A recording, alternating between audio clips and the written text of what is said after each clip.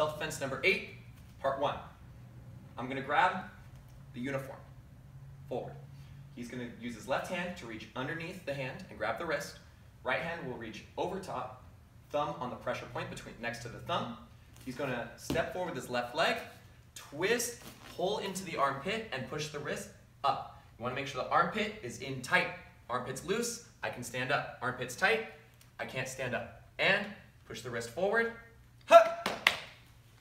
Self-defense number 8, part 1. Part 2, I'm going to grab the uniform and twist upward, this way.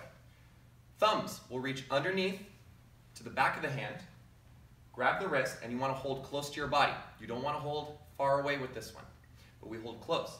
He's going to step back with his left leg, hold close to the body, push, push, push, all the way down to the ground. Roll the elbow up.